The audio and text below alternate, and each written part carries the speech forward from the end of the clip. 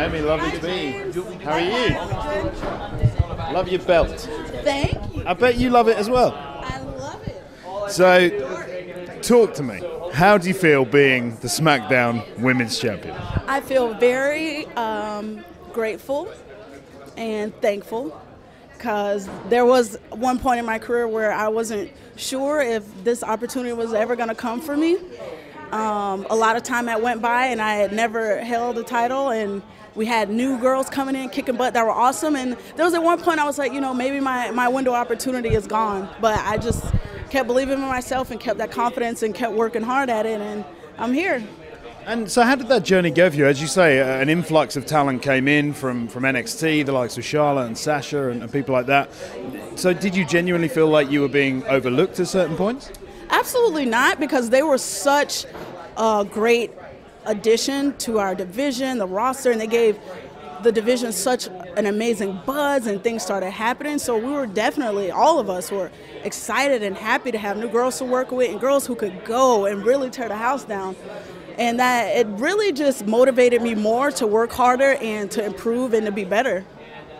And what's been the greatest moment for you, like as champion now? You're having some killer matches. I loved your couple of matches you had with Charlotte. But what's been the best moment? What's been the standout moment for you so far? Probably the first time I won the title, when the fans started saying you deserve it.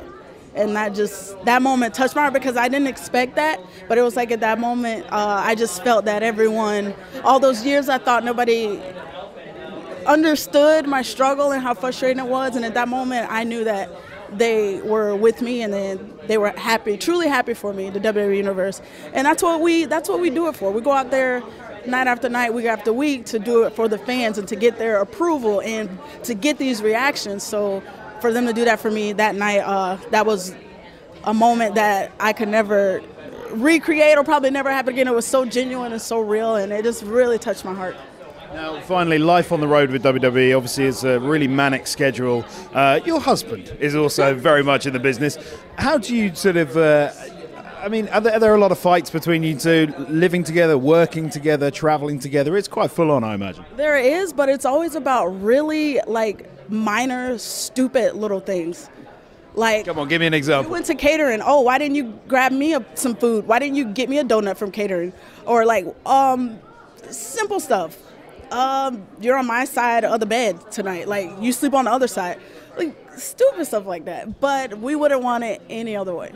Awesome. Naomi, lovely to see you. You too. See you soon. Thank you very much to Natty, Dolph Ziggler and Naomi, three really, really nice people.